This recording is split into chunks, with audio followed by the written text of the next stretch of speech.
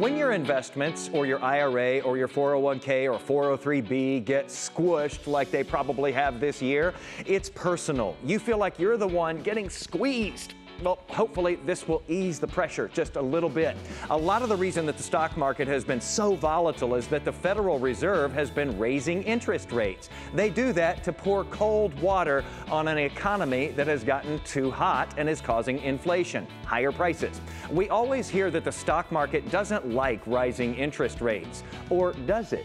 There are several different analyses that have come out this year showing that historically, during and right after the Fed raised interest rates, stocks rebounded, often significantly during the periods where rate hikes were happening and a year after rate increases began. Now, before we get too excited though, it doesn't always work out that way. I say that because one of the comparisons, which looks at how stocks did after all the periods of rate hikes over the past 4 decades, found that there was one time when the stock market was lower 6 months after interest rates started going up. And, well, this time rates started rising on March 17th.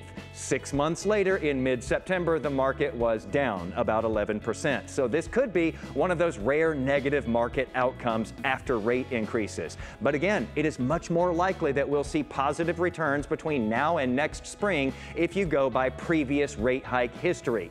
Electoral history agrees with that, according to Bloomberg. They report that going all the way back to the 1950s in midterm election years, like this year, some of the worst months for stocks are some of the months we have just been through, and those were bad. So if we stay on trend here, history shows that in the last 3 months of this election year and the first 3 months of next year, we should see big market gains that will hopefully unsquish your investments and retirement accounts.